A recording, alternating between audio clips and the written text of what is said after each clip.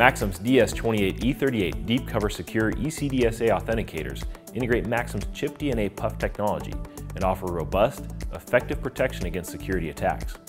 They're ideal for medical sensors and tools, IoT nodes, peripherals, and consumables. To understand the need for security, look no further than recent stories about large-scale attacks that have used compromised IoT devices as their botnets.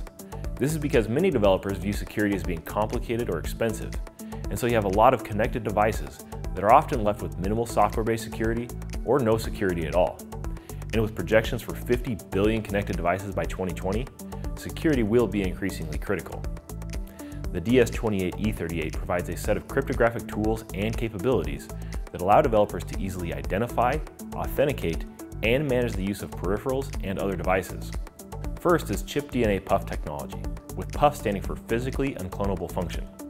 Chip DNA generates a unique key based on precise analog characteristics of the IC.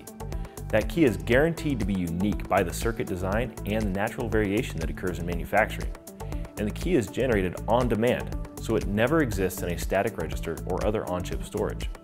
And because the key is based on the characteristics of the IC, any physically invasive methods or probing will inherently alter those characteristics, and therefore alter the key that is generated.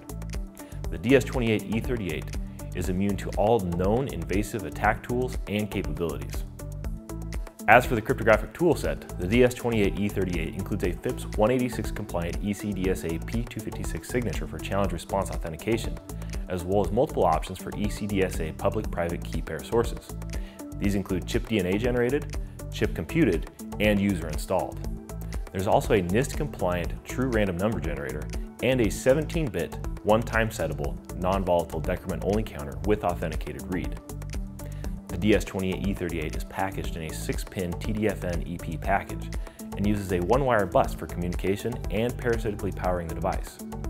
On board, there's a 64-bit unique, unalterable factory-set ROM ID, which is used as an input to crypto functions, as well as the one-wire node address. For more information on Maxim's DS28E38, its evaluation system, and Maxim's chip DNA technology, visit Mouser.com.